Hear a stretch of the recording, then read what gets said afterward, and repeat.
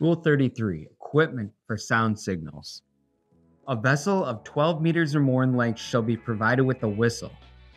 A vessel of 20 meters or more in length shall be provided with a bell in addition to the whistle. And a vessel of 100 meters or more in length shall, in addition, be provided with a gong, the tone and sound of which cannot be confused with that of the bell. The whistle, bell, and gong shall comply with the specifications in Annex 3 to these rules. The bell or gong or both may be replaced by other equipment having the same respective sound characteristics, provided that manual sounding of the prescribed signals shall always be possible.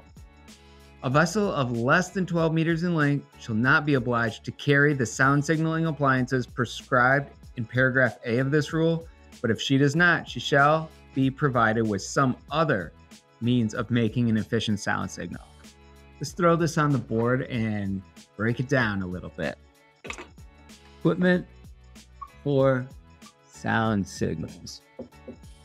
So it starts off, we say, if we are greater than 12 meters, what do we have? We have a whistle. If we are greater than 20 meters, we get a whistle and a bell. And if we are greater than 100 meters, we get a whistle, a bell, and a gong. The tone and sound of this gong cannot be confused with that of the bell. And this bell and gong, they may be replaced by other equipment, but manual sounding shall always be possible. But manual sounding possible. We'll come back to here. And then if you are less than 12 meters, the whistle is not required. So really, this stuff is not required, but you need some other effective means to make these sounds. Some other means.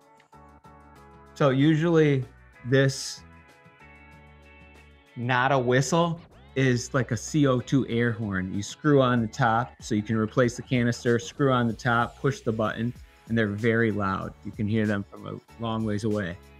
And then this, the bell or gong or both may be replaced by other equipment. This is because at anchor, at not more than 1 minute intervals in restricted visibility, you need to be sounding the proper signals. So these are automated a lot of time. They'll have that whistle automated too, because at not more than 2 minute intervals in restricted visibility while underway, you need to be making whistle signals.